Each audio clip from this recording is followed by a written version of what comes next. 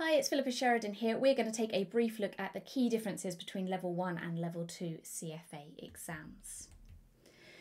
Now, first off, I'm going to assume that Level 1 you either sat from 2021 onwards or you are sitting studying for it at the moment.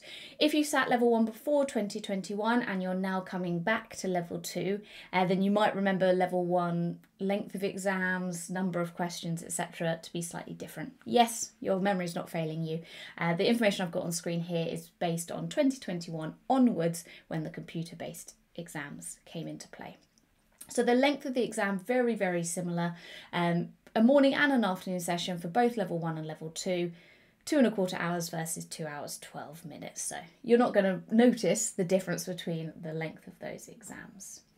Exam sittings, there are 4 sittings for Level 1. For Level 2, there's not a February sitting, that's when Level 3 sits.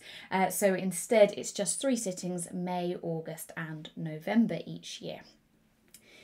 Big difference on this slide is the number of questions. So it's still completely multiple choice as Level 1 was. That will change when you get to Level 3. There are 180 questions for Level 1, so that's 90 in the morning, 90 in the afternoon. For Level 2, it's only 88, so 44 questions in the morning and 44 in the afternoon. Now, this brings us on to probably the biggest difference between Level 1 and Level 2. At Level 1, each question was completely standalone. You were provided with a paragraph or a couple of paragraphs, some numbers for one particular question. You answered that question, you moved on to the next screen, and that previous question is behind you, completely forgotten about. Each topic was also fully tested in either the morning or the afternoon. So for example, FSA, financial statement analysis, once you got to lunchtime, you knew that you had answered all questions on FSA. Now at Level 2, those 88 questions are broken down into 22 vignettes. Now that's a word that is an English language word, but I often find candidates haven't come across it. I'm not sure I'd come across it until I sat my Level 2 exam. And what this means is that you'll be provided with the text for the scenario.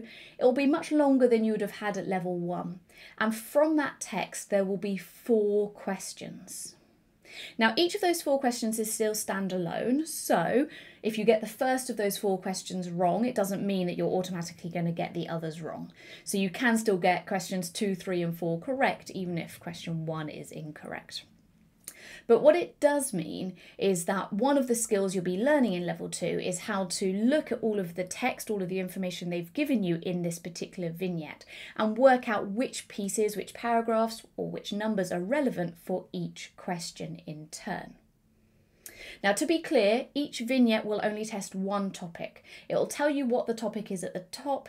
So, for example, quantitative methods or economics, and those topics can appear in both the morning and or the afternoon. So a good example of this would be derivatives. At Level 2, derivatives is 5 to 10% of the exam. Well, there's 88 questions in total, so 10% of that would be 8.8 questions. Well, you can't have a partial question in the exam. So what this really means is derivatives is likely to be either 4 questions in your Level 2 exam, i.e. 1 vignette, or 8 questions. You're almost 10%. So derivatives, you are likely to see either 1 vignette or 2 vignettes, and that will be either about 5% or about 10%. These could be tested in either the morning or the afternoon or both.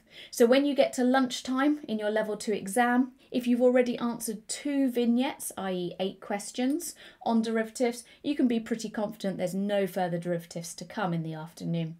If you've only answered 1 vignette, however, in the afternoon, you may find there's another vignette making up 2 in total, about 10%, or you might find that 1 in the morning was it.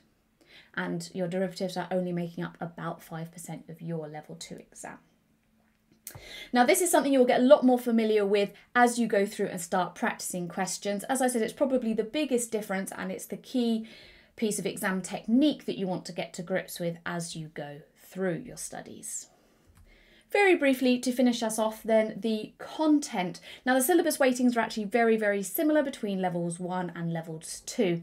Level 1 focuses on the basics of investment valuation. It's a lot more theoretical than the later exams, not so much putting things into practice. whereas level 2 starts to put the knowledge into practice.